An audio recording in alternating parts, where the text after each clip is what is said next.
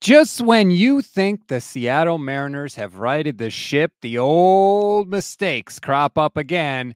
And one more time, Luis Castillo is going to be on the bump for a very important start. We'll get to all of that. It's Mariners Madness. Turn up your volume. Because you're about to listen to The Sick Podcast. Mariners Madness with Rob Guerrera. The pitch from Acevedo. A drive deep to right field. Down the line. The Mariners win this game 2-1. The dream lives. They're going to the playoffs. The drought is over. The sickest Seattle Mariners podcast. It's gonna be sick.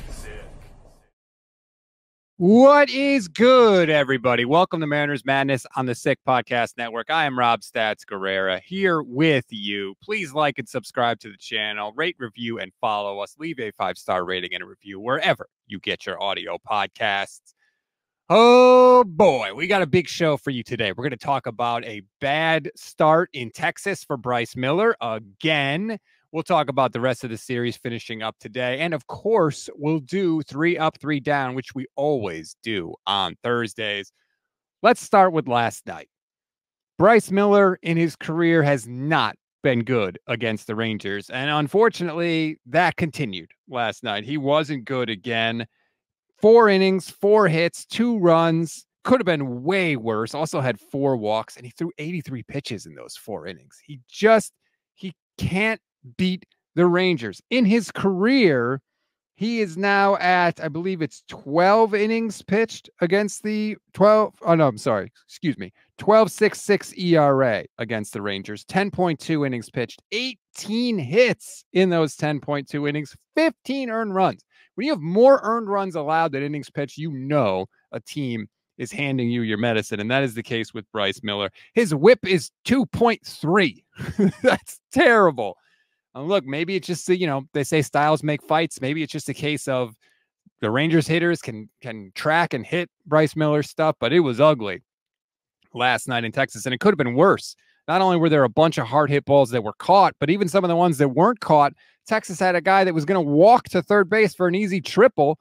He falls down going over second base and gets tagged out trying to get back to the bag. So it was just ugly for Bryce Miller. Now, to be fair, Bryce has been awesome against pretty much everybody all year long. He had a 1.85 ERA in his first 4 starts of the season. So he's been great. But Texas is a bugaboo for him. It's just, for whatever reason, he's struggled. And look, you got to fix that, right? This is a World Series champion. It's going to be a playoff team in the American League. They're tied for the division lead right now because of this loss.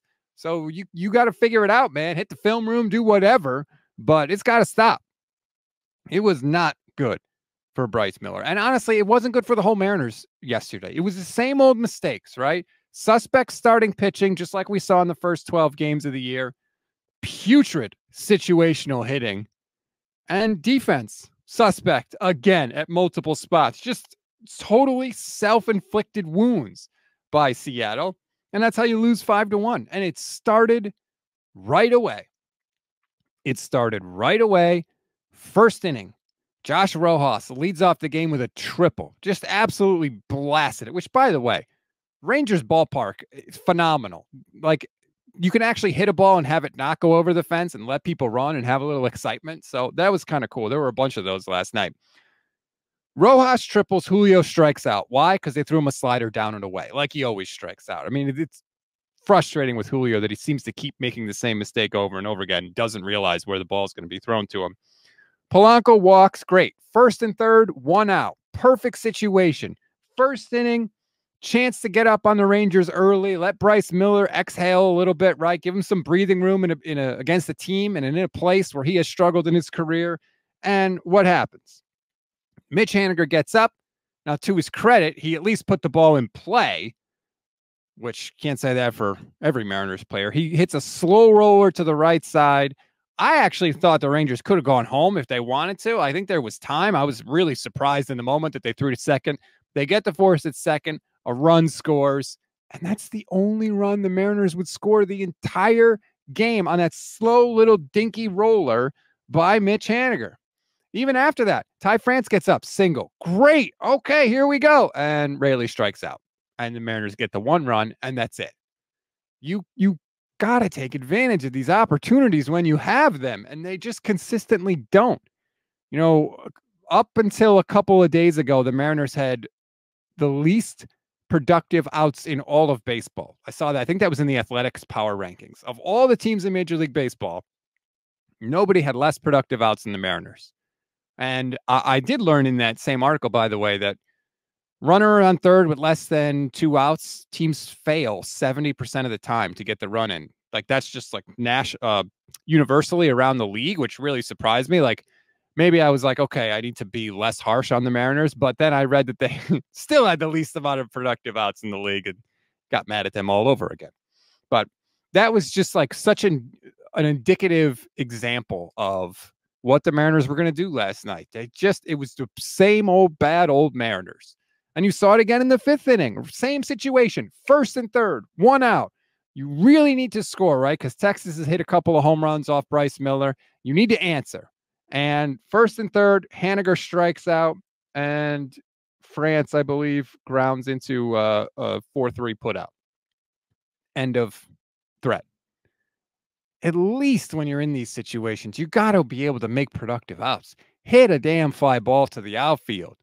Put the ball in play. Maybe they make an error, whatever.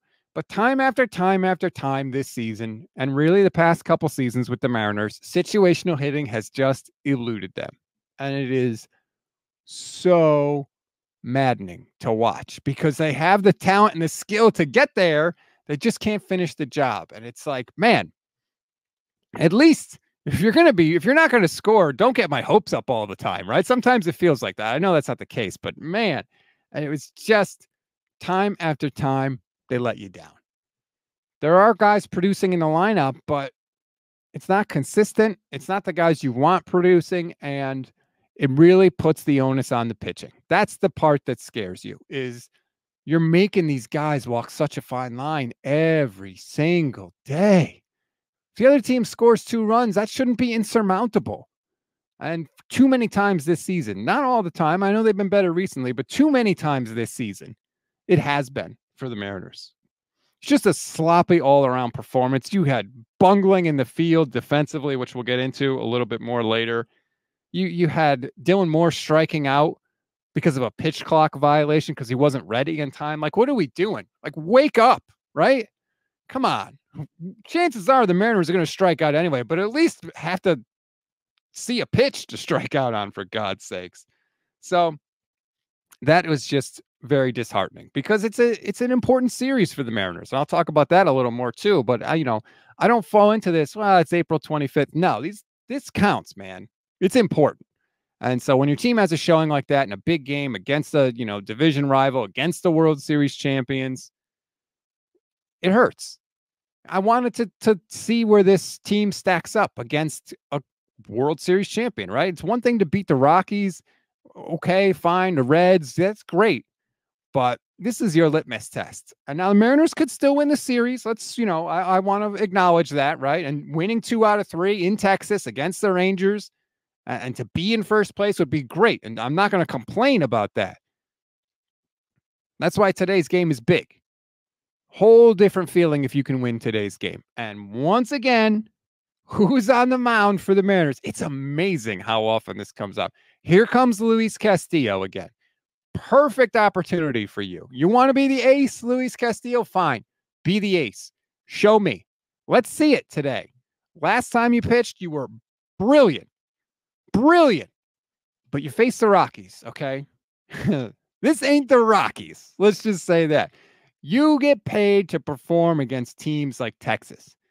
Good for you against Colorado. They're a bad team, and you dominated them, and that's what you should do, and that's to your credit. I'm not taking anything away from that. That counts too. This counts a little more. This is different. Big situation for your team, right? Series tied at 1.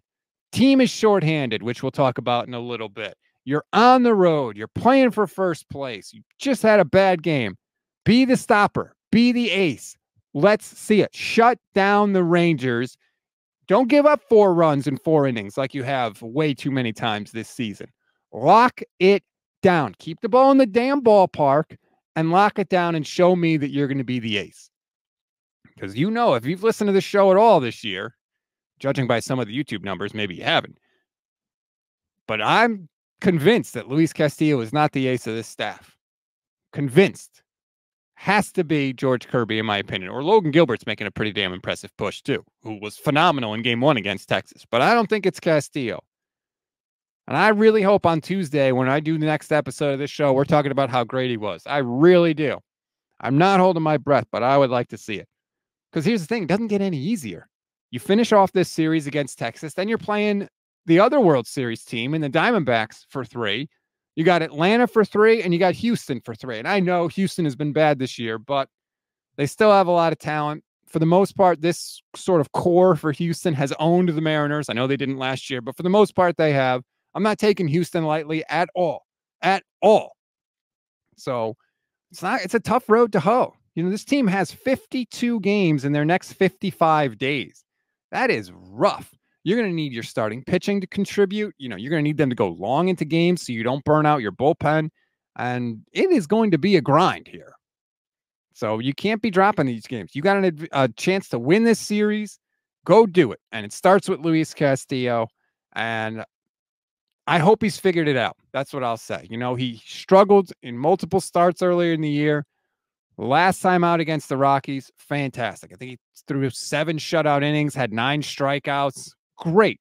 Looked like the guy that so many people thought he was going to be. That looked like the guy who pitched in the playoffs against Toronto, who was just unbelievable. Lights out. Maybe it was the first couple starts this year were a fluke. I don't know. I hope they were. Hopefully he's figured it out. I talked with Jason Stark of The Athletic earlier this week on Tuesday, and he talked about Julio Rodriguez struggles, and he said baseball is weird. Sometimes guys just struggle for whatever reason, and maybe Luis Castillo went through the same thing. I hope so. I'm not confident, but this would go a long way to changing my mind. If you listen long enough, you'll realize I'm not opposed to changing my mind. I never promise 100% accuracy on the show. I always promise 100% authenticity. I give you my honest feelings about Luis Castillo based on what I've observed and what has happened on the field. But if he puts out a bunch of good starts, I will admit that I was wrong. That's fine. I would love to be wrong. God knows I'm going to be wrong on a bunch of stuff anyway. At least if I'm going to be wrong on this, it means good things for the Mariners. Let's see it tonight, Luis Castillo. It's going to be hard to keep an eye on it because tonight's the NFL draft, which I understand, but don't worry. We'll have an eye on everything. All right, let's get to it. 3 up, 3 down.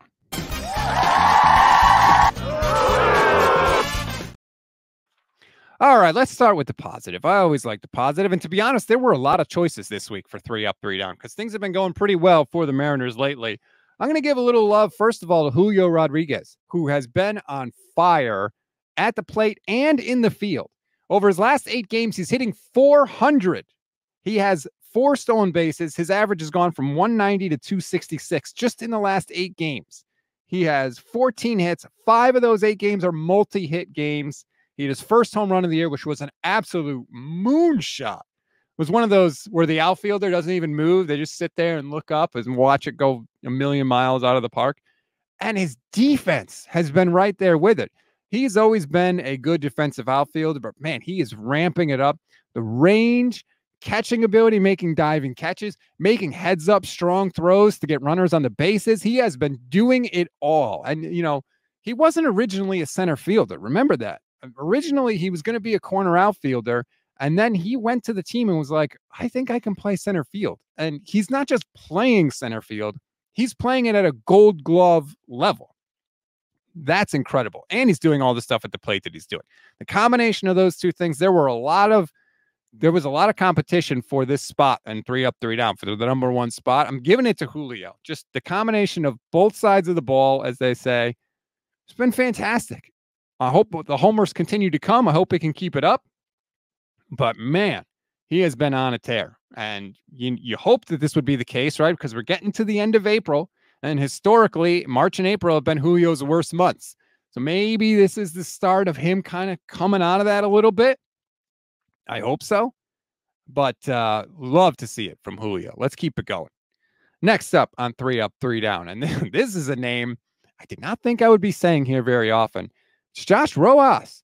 Josh Rojas has been getting it done for the Mariners, and not just getting it done.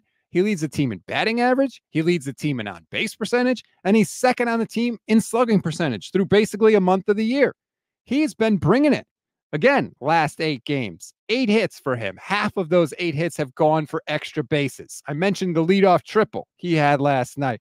He's got an 891 OPS in that time frame. And much like Julio, he's been playing great defense at third base too. He's making diving plays. He's making great stops on 100-mile-an-hour batted balls and starting double plays. He has been much better in the field than I thought he was going to be in spring. Like when I watched him in spring training, it was scary at times. He's been much better recently. Much, much better. Love that. And it's going to be his spot at third base because Arias is hurt. So he's kind of got an opportunity here, and he's been taking advantage of it in a big, big way. Hits in 7 of his last 8 games. Keep it up, Josh. You know, this was somebody that they had high hopes for when they brought him in, and he's been living up to that a little bit. So you absolutely love to see that. Josh Rojas, number 2 in 3 Up, 3 Down. Number 3, Cal Raleigh. What is not to love about Cal Raleigh? He's got a great personality. He held the team to account publicly after last year. He's got a phenomenal nickname, Big Dumper, and he is murdering the ball right now. The only thing that stopped him was a bad tooth, which we'll get to in a second. Over his last 8 games, 4 homers. His OPS is over 1.3. He is mashing right now. His on-base percentage is 486. He's basically 50-50 to get on base when he comes up right now. If it wasn't for that damn bad tooth, he probably would have had 2 more hits last night. He had a broken tooth. He played an entire game with a broken tooth. He had to have emergency dental surgery, and he was still trying to get in the game last night, which is unbelievable. He may play tonight. He's game time decision, so we'll see with Cal. You love him, man. 11 hits over the last 8 games, 9 RBI, 6 walks.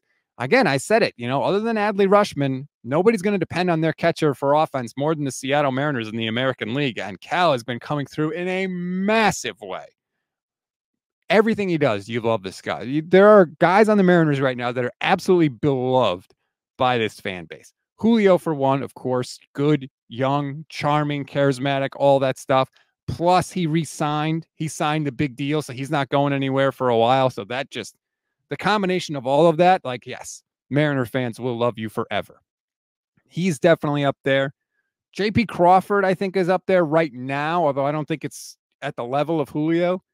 I think the guy that's at the level of Julio is Cal Raleigh. He is beloved by Mariners fans. Beloved. All of it. The Big Dumper. I don't know if it's catchers. Like, Mariners fans also love Dan Wilson, which I didn't really understand because he wasn't really that good of a player. But maybe it's just a catcher thing in Seattle. I have no idea. But Cal Raleigh, man, beloved by this fan base, and it's easy to see why. Oh, also, he hit the walk-off home run that ended the streak. That may be part of it, too. Or ended the drought, I should say. That may be part of the love for Cal. But he's earning every single bit of it right now. And hopefully that tooth, I don't know, numb it up, put some gauze in it, whatever you got. I don't even know. What do they do for a broken tooth? Do they fix it? Or do they take it out? Or do they glue it together? I have no idea. Broken tooth. How do you even break a tooth? Maybe he got hit in the face with a ball or something. I don't know. All right. Those are the 3 good. Julio Rodriguez, Josh Rojas, Cal Raleigh. Now, unfortunately, we got to get to 3 down. And I don't like to do this, but J.P. Crawford. You're first up on 3 down, literally down. Scary injury for me. That's the oblique. Oblique injuries are just one of those. They're like a lat injury. It's just one of those things that can be very serious. It can linger for a really long time. And you can't play through it. It's not one of those injuries where you can come back when you're 80%, because then it flares up again and you're down again for even longer. You really have to kind of sit and wait and let it play out.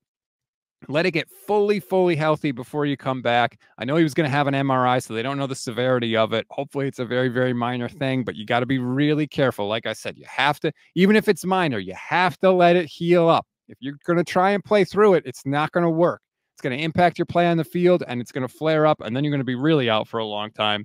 And it's a shame because he had been heating up recently. He's hitting 198 on the year, but he had 7 hits in his last 5 games. So he had been kind of starting to turn the corner, and this may just take all the momentum away from him. I mean, there was a period of time where I felt like this with every Mariners prospect, where they would come up, they would start to put it together, and then they'd have some sort of fluke injury, and they would like never regain that form that they had pre-injury. JP had a really good year last year. We were really hoping that he had turned a corner and that he was going to build on this. And he came out of the gate so slow this year, and it was so disheartening. And he just started to maybe get back to the 2023 form. And now we got to sit and wait, and we don't know. And this is not a position of depth for the Mariners. I mean, the backup infielder, Dylan Moore, who, we saw Dylan Moore yesterday. I'll get into that in a second, but they really need JP. He's one of the team leaders. He's great defensively. They don't have a lot of great individual defenders. He's one of them, obviously at a premium defensive position like shortstop. So heal up, JP, but unfortunately you find yourself on 3 down today. Next up, the defense as a whole. I mean, it has been, for the most part, bad this year. And we saw it again. Mitch Haniger fields a base hit, ground ball base hit last night. Goes to take the ball out of his glove. Whoop! Flies behind him. Dylan Moore, ground ball double play, potentially at shortstop. Nope. Can't do that. Botches it. Leads to more. We had a freaking guy in the baseline, a pitcher in the baseline, just standing there blocking the runner. Nope. Guess what? That's obstruction. That eventually ends up leading to more runs. Some of these just totally unforced errors. It's almost like a concentration, like a focus error. I don't know what the hell is going on. We always hear about Perry Hill and how good Perry Hill is with the infielders. Well, where is it, man? Where is it? Because that infield, for the most part, has been bad.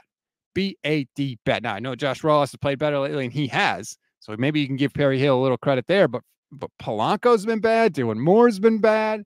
Ty France is average at best at first base. Now you got Mitch Haniger, can't even take the ball out of his damn glove. You had a ball bounce off Julio's leg last night.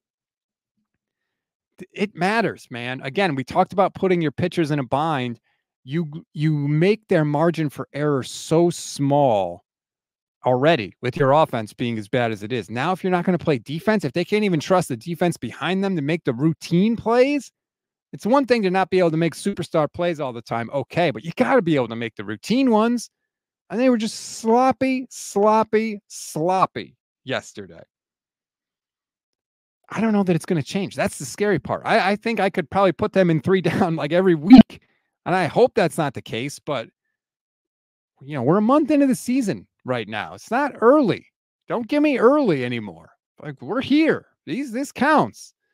So, defense number 2 on 3 down. And then the third one on for 3 down. I just saw this before we recorded. The Kraken are leaving Root Sports. They're going to go to Amazon Prime and show their games on over-the-air TV. King 5, I believe it is. And I don't know, you probably know this already, but if you don't, the Mariners own Root Sports. They own a majority stake in Root Sports. And they were hoping, you know, to make some money off the Kraken ratings, and now the Kraken are leaving. And it could be good because that probably means the Mariners don't have to pay them the rest of the money on a contract. It was 3. This is year 3, I believe, of a 5-year contract. But if you're the Mariners and you're trying to get people to pay that extra money in the cable package for Root Sports, now the Kraken are gone locally in Seattle. It's like, it's all on the Mariners. It is all on the Mariners. You can't be 500. If people are going to have to fork over extra money to watch you now, you're going to have to be damn good. You're going to have to make it worth their while. And just, again, the fact that in 2013, the Mariners decided, let's go all in on a local TV network and buy it up, right? You're not skating to where the puck is going. And that's what put them in this situation. That's why they're here now, is because they were like, yeah, we're going local TV. And then everybody started cutting the cord and they're like, oh, we never could have seen this coming. You should have seen it coming. So it's just a bad look for the Mariners. It looks like a sinking ship from a business perspective. And that, for all the criticisms of the Mariners as a baseball team, from a business perspective, the Mariners were very well run. They always made money. They were number 1 in revenue, I think, 2 years ago. Like, they usually know what they're doing from the business perspective, but they have biffed this thing totally. And I don't know what they're going to do a year from now. I think they've said this year it's going to be Root Sports, and that's what they're going to do. A year from now, who knows? But as long as they have so much money tied up in Root Sports, the purse strings are not going to open for the Mariners ownership group. And that's obviously bad for all of us. So 3 down, JP Crawford, team defense, and the Mariners as an organization, or at least from the business side, with the Kraken leaving. So game 3 tonight against Texas. As I mentioned, 3 against Arizona, 3 against Atlanta, and then 3 against Houston. It's going to be very, very telling as the Mariners embark on this 52-game stretch in the next 55 days. They are in first place right now. They haven't been in first place this early in a season, I think, since the early 2000s. I want to say 2004 or 2009, around there. So they've righted the ship a little bit, but if they're not careful, they can sink right back down. They got to handle their business. I want Luis Castillo to prove me wrong tonight. I hope he does. I will be pulling for it to happen. Just don't expect it to happen. But regardless of what happens, we will be back. We're here every Tuesday and Thursday for you here on the Mariners Madness podcast. I am on all the socials at Stats on Fire. Hit me up. I love to talk baseball. The DMs are open. Feel free. And again, leave us a 5-star rating and a review wherever you get your audio podcasts. Enjoy the rest of your Thursday, everybody. We'll talk next week. And that's a wrap. Hope you don't miss us too much until next time. Follow the Sick Podcast Mariners Madness with Rob Guerrera on YouTube, Google Play, and Apple Podcasts.